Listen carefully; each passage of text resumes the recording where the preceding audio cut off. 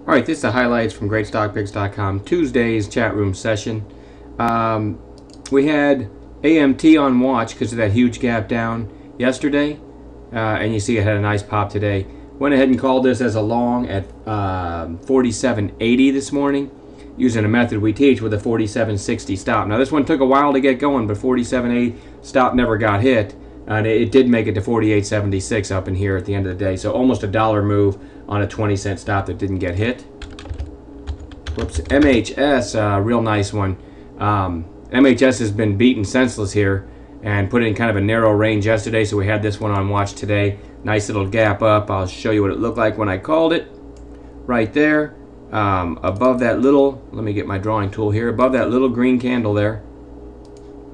I said if it broke this candle's high on the next one, right there, and our stop will go right below it. So I'll give you the numbers. 52.98 with a stop 15 cents below.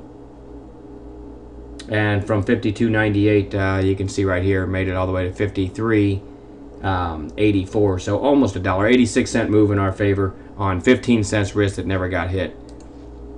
Again, trigger right there and stop right there.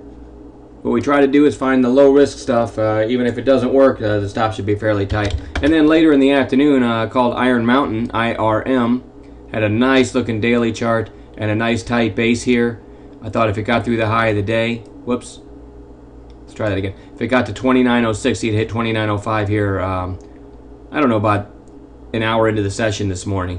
And this tight base is why I liked it, because 29.06, again, I like the daily chart too. This isn't just a random intraday chart. Gave a great low risk setup. 29.06 breaks the high of the day. Your stop goes right below this base, 28.99. So that's 7 cents risk. And look at that close there. 29.06. Iron Mountain made it 29.55. So almost a 50-cent move on 7 cents risk. And never looked back. So that one made it easy as well. So those are 3 highlights from today. And we will follow up tomorrow night with some more highlights. Haven't really done any of the tweeting. Every once in a while I send one out this week, but maybe I'll dedicate tomorrow or Thursday to the attempt at sending out live tweets again. So if you're not on our following us on Twitter, you might want to sign up. The link is on the member or on the homepage there, and we might experiment tomorrow with some more live trade calls, which we're going to try to do once a week in lieu of the free picks that we haven't been sending out lately.